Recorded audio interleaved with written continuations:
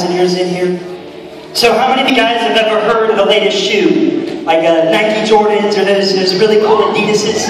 I was looking up online, there's literally a shoe that is embroidered in gold. And these shoes, they're very rare, and so people will literally wait in lines. They wrap around buildings, and they'll literally wait in these lines for weeks just to get this shoe. Now I ask myself the question, why are shoes so valuable? And the answer to that question is this. See, everywhere you go, your shoe will follow. See, if I want to step right here in this X, my shoe's going to follow. See, your shoes will take you places.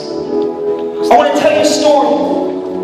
In the book of Exodus, there's a man by the name of Moses. See, a lot of you might know Moses for what he did in taking the Israelites out of Egypt and their bondage into the promised land. But a lot of us forget about where Moses came from. See, Moses was a man who completely rebelled from God's plan. He actually murdered somebody. And because of what he did, he left Egypt. He left his calling and he went to a place called Midian. And for almost 80 years, he stayed there. But all of a sudden, God had different plans. He planted right in front of him a burning bush. And this burning bush would continue to burn, but the bush would not be consumed. See, the reason why the bush was not being consumed is because this was the very presence of Almighty God.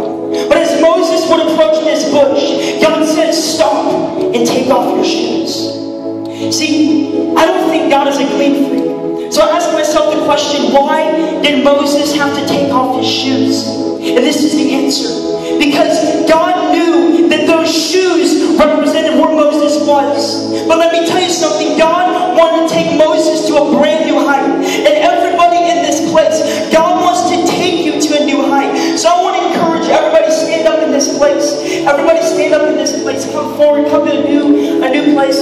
I want to encourage you, if you're usually in the back, come to the front. If you're usually in the front, you might want to find another place to worship, because God's about to erupt in this place with His Spirit.